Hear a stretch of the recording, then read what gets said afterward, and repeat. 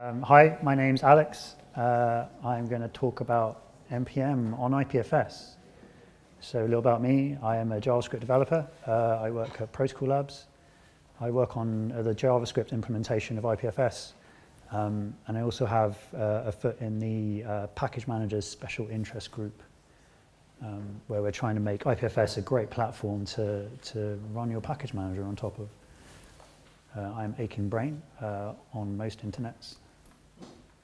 And yeah, NPM on IPFS. This is super cool. I'm not going to talk about NPM because I'm assuming everyone knows what this is. I hope I don't need to talk about IPFS very much, but you know what it is. If you don't, yeah, ask the person next to you. So we built a thing. We built a registry that is basically a mirror of NPM. And it adds CIDs for every single tarball on there. And you can use it today by specifying the registry argument and HTTPS, blah, blah, blah, registry.js.ipfs.io. You can use it with yarn, obviously, because at this point you're just telling telling your client to use the registry as config, which is like not terribly interesting because it is over HTTP. It is still centralized. Kind of behind the scenes, you have, your laptop. You connect to an Nginx router, it's HTTP. It will send your request to the registry mirrors, which will then actually pull the dependencies from other IPFS nodes on the network. So behind this gateway, it is IPFS all the way down, which again is like it's kind of like it's cool from here, but like here it's kind of boring. We know this, like it's kind of we've done this. It's not anything amazing.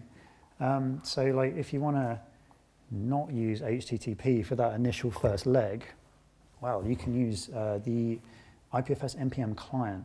IPFS NPM, so what this will do is it will spin up a local HTTP server that behaves a lot like the public NPM registry. And then it will configure your local NPM client to hit that HTTP server. It will then do a translation from the URL that it's received, work out what the CID is of the tarball that you've requested, and then fetch that from NPM. So you're still using HTTP. We can't get around that. More on that later in the client itself. But once, like, no HTTP traffic will actually leave your laptop at that point. So yeah, you can use it with NPM, or you can use it with yarn, because we're all friends. So a quick demo. Okay, cool. So I am in a directory. There is nothing in it. I'm going to remove my NPM cache. Okay, cool. So I can create a new project, IPFS NPM init.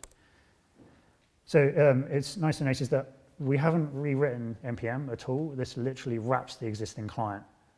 Hello.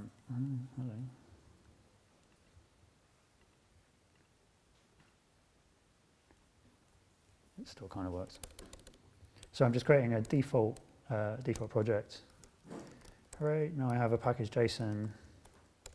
There's nothing much in it.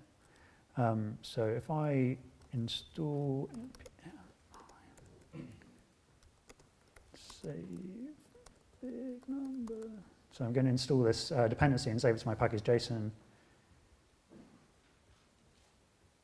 The internet is doing what it does when you, I think it's just here. I think in the crowd, the internet works fine. And then here, it doesn't work very well at all. So I'm actually offline at the moment, as you've just seen. I haven't actually been able to connect to anything, which is, tedious. So what has just happened? So it's started an IPFS node.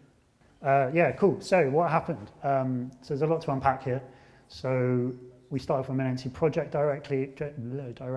We started an IPFS node. It starts listening on a local port. It can't connect to the network because I'm offline. So it also works offline, which is like amazing. That was going to be a demo later on, but flaky internet stealing my thunder. Anyway, so we've connected to a local IPFS node. So we have the registry. So our copy of the registry holds every single NPM package. So there are over 900,000 modules on NPM. So these are stored in an enormous HAMP shard. So Matthias talked about HAMP sharding in DAT in his talk yesterday. So this is stored in the IPFS implementation of the same algorithm. It just means that we can store enormous data structures and you don't need to load the whole thing because that would be super tedious. So what it does is it loads the very root node of that shard, and that gives it a starting point to then work out the directory path through this enormous structure. So you can get to any node with a few hops without having to load like this enormous flat directory of almost 1 million folders. Yeah, so it tries to connect to download that, fails miserably because I'm offline, but it has, because you have your local repo, enough of it is cached in the local repo that I can still do it offline, which is great. Yeah, so connects to the local proxy, and then so the NPM client issues a get for big number. So the first thing it does is it requests the pacument. So a pacument, in case you haven't seen it, looks a bit like this. It's a whole bunch of JSON that describes the package. So you've got the name, all the versions, like keywords, the dependencies of each version, and then we have this dist structure that tells you the tarball that the given version resolves to. It gives you a SHA sum of that tarball, and then the thing that we've added is this field here, so you just have CIDs for all the tarballs. So when your client requests the pacument, it will look it up in its local repo. If it's not there, then it will go to the public, it will go to the IPFS registry, get the pacument, work out what the CID is, and then fetch it. And so that's what it's doing here. So it's resolved this version, so this CID. So it returns the list of all the possible versions. The client decides which version it wants. So it's requested 1.1.0, and then we look that version up in the pacument and say that's the CID, start fetching from the network, string it back to the client, it unpacks it into your node modules folder, and everyone's happy. That's it. It's amazing, right? I mean, that's it. That's the demo. Just 1 second. So anyway, so what's just happened? So we've got the developer machine. We've got our copy of IPFS that's running, and then we've got the network, and so no HTTP traffic leaves your machine. Everything is IPFS all the way down, which is super cool. And so when you're doing this, you are part of this network, and the more people who do it, the better the availability becomes. So if you're in an office with a whole bunch of people who are running the same thing, you're on an airplane or something like that, suddenly you can start pulling these packages from people that you don't know, and maybe the packages that you don't have, and hooray, like, this is amazing, graphs with friends. So what's next? Like, it's cool, you can use it. You can install it today, IPFS-npm.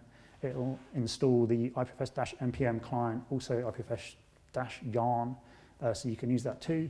It's cool, but what is next? So, like, distributed publishing. So this is something that's a lot more interesting to a group like this.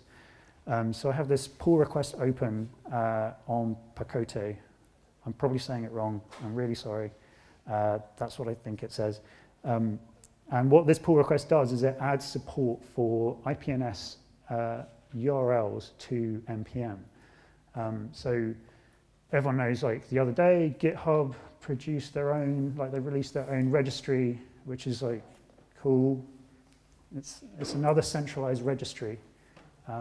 This kind of federated set of walled gardens that would, if that's the future, it's not, I don't know, it's not distributed, that's not good enough.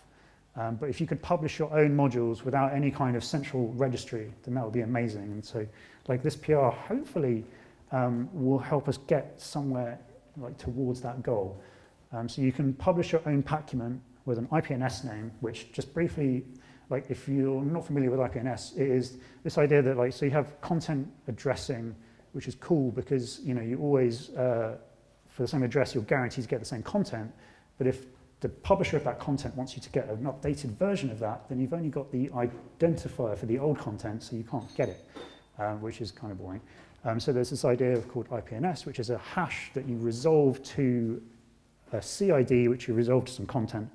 So if you were to publish the pacument, you could update the IPNS name that publishes, that resolves then to the new pacument.